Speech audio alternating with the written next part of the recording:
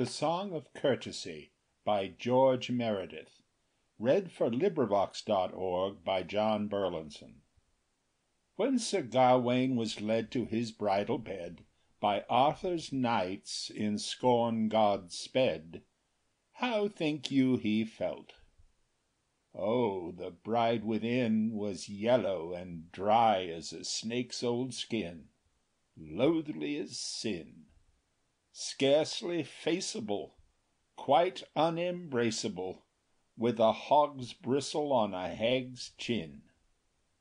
Gentle Gawain felt as should we, little of love's soft fire knew he, but he was the knight of courtesy. When that evil lady he lay beside bade him turn to greet his bride, what think you he did? Oh, to spare her pain, and let not his loathing her loathliness vain mirror too plain, sadly, sighingly, almost dyingly, turned he and kissed her once and again. Like Sir Gawain, gentles, should we? Silent all! But for pattern agree, there's none like the knight of courtesy. Sir Gawain sprang up amid laces and curls. Kisses are not wasted pearls. What clung in his arms?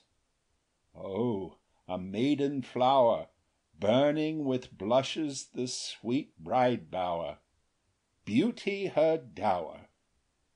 Breathing perfumingly, "Shall I live bloomingly," said she, "by day or the bridal hour?" Thereat he clasped her, and whispered he, "Thine, rare bride, the choice shall be." Said she, "Twice blessed is courtesy." Of gentle Sir Gawain they had no sport When it was morning in Arthur's court. What think you they cried? Now, life and eyes! This bride is the very saint's dream of a prize, fresh from the skies. See ye not, courtesy is the true alchemy, Turning to gold all it touches and tries? Like the true knight, so may we Make the basest that there be Beautiful by courtesy. End of poem. This recording is in the public domain.